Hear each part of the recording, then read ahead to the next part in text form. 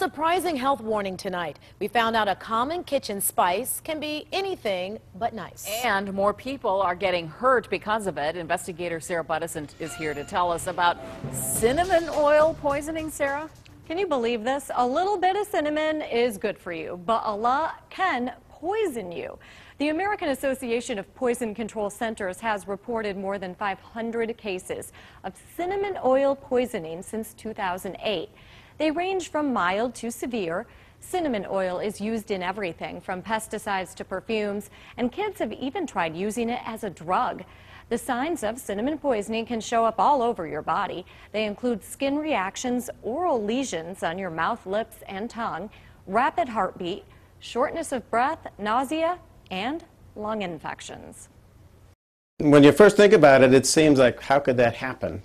It's cinnamon, it can't do any harm. But again, it can cause swelling of the lining of the lungs. And anytime you get swelling, then it blocks the removal of mucus from the lungs, and that can then lead to pneumonia.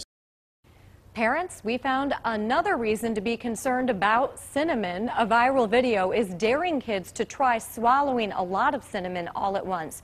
That, of course, is a very bad idea. We're going to tell you about the Cinnamon Challenge and its dangerous consequences tonight at 11 p.m.